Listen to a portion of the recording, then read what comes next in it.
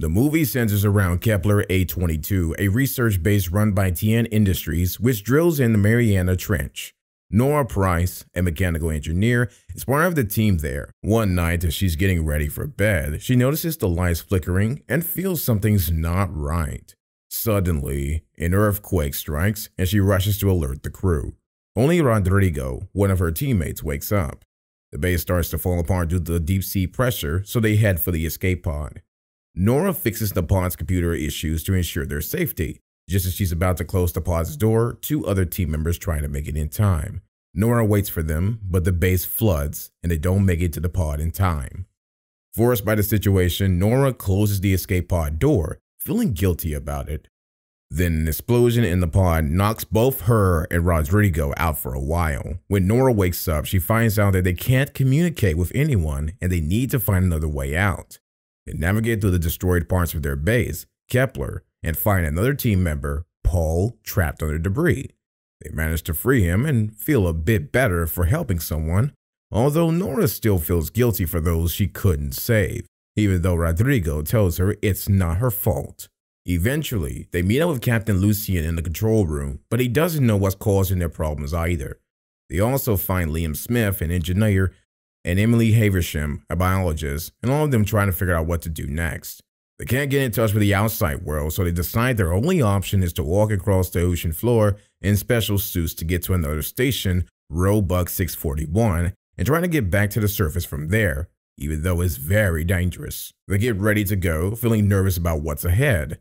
Their suits are very heavy and hard to move in, but they need them to survive the deep ocean.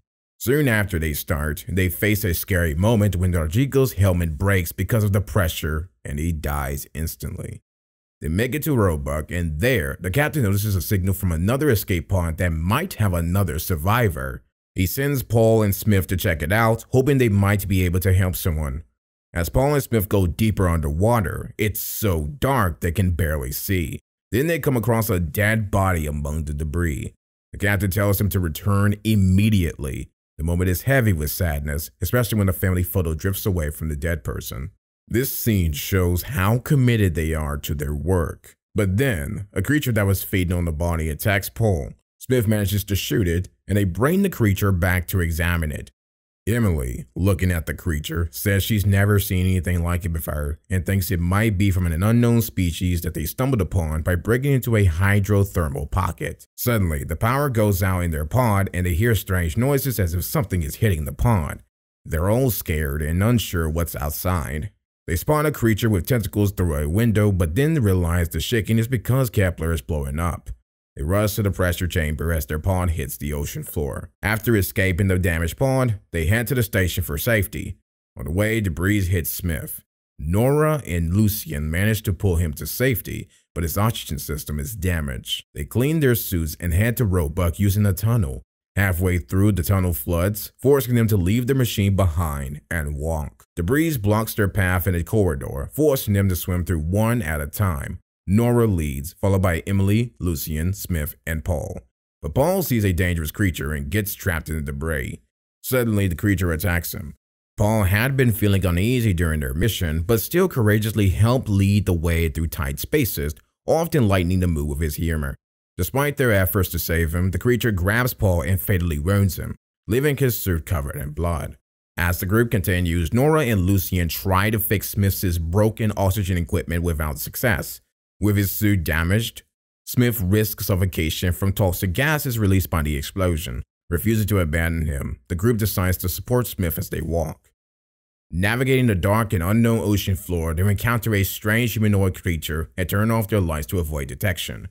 The creature pulls Smith into a cage, prompting Nora and Lucien to attempt a rescue. Lucien bravely enters the cave to secure Smith with a rope. While Nora and Emily work to pull Smith out, the creature captures Lucien, and Nora gets dragged along by the attached rope. Now, Nora and Lucien are cut off from Emily and Smith, finding themselves in a different part of the ruins of Kepler. The creature they had captured earlier looks similar to the one they're facing now. This creature seems to haunt humans and is driven by a need for blood. The drilling activities of the Kepler seem to have disturbed it and possibly harmed many creatures like it. While Nora is freeing Lucien, the humanoid creature shows up again, this time trying to bite Nora's helmet. Lucien fights to save her, but the creature is too strong and starts dragging him through the water. Nora, still tied to Lucien by a rope, is pulled along at a fast pace. She refuses to leave him behind, but the speed at which they're moving could kill them both. Lucien chooses to cut the rope to save Nora from the pressure difference, and she sees his suit explode just before she passes out. Nora wakes up to her suit's low oxygen alarm and finds herself in an old part of Kepler called the Shepherd Station. She gets out of her suit and tries to reach Emily and Smith, but can't. Inside Lucien's locker, she discovers a pentagram drawn on an old drilling site blueprint. Racing against time, Nora fixes her suit and heads towards Roebuck. On her way, she meets Emily, giving her hope. Nora and Emily carry Smith, who can't walk due to his low oxygen, towards Roebuck, the main drilling station. TN Industries, the company behind this, seems rich and powerful, but their moral choices are doubtful. They start drilling in the Mariana Trench to get resources, putting ocean life at risk with their large-scale operations and the use of harmful chemicals, all for profit. When they get to Roebuck, they find a bunch of sleeping humanoid creatures hanging from the ceiling. They try to move past them quietly, but Emily's oxygen alarm accidentally wakes one up. As they walk through, a creature grabs Nora and starts to swallow her, but she manages to kill it from the inside with her flare gun. The flare gun's light wakes up the other creatures, but surprisingly they don't attack. Nora then spawns an even larger creature in the distance, ruling over the ocean floor. Curious, she fires the flare gun again, and sees that these creatures are the offspring of a gigantic ancient creature called Cthulhu. Realizing the danger, Nora runs to the escape pods and manages to get there safely.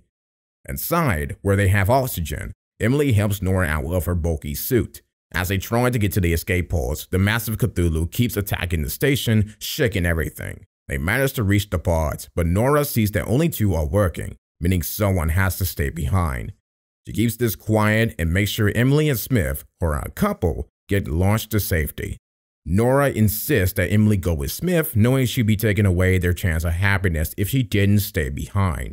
Nora has dealt with loss herself, always carrying a photo of her late boyfriend who died in a diving accident, and she's been looking for a new purpose ever since. Nora faces the Cthulhu and his minions, ready for what comes next.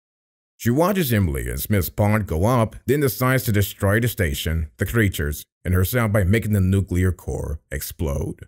This huge blast wipes out everything, including Nora. After the escape pods reach the surface, the event becomes big news worldwide, drawing lots of criticism. Sources say TN Industries isn't helping with the investigation to what happened, and is even planning to start drilling again and do more of it. The movie shows a scary creature from the deep sea, but it suggests that the real villains are the people running the drilling company on land. Their desire for profit leads them to disrupt the ocean's natural state. Thanks for watching. Don't forget to give us a thumbs up, subscribe, and take care, and see you next time.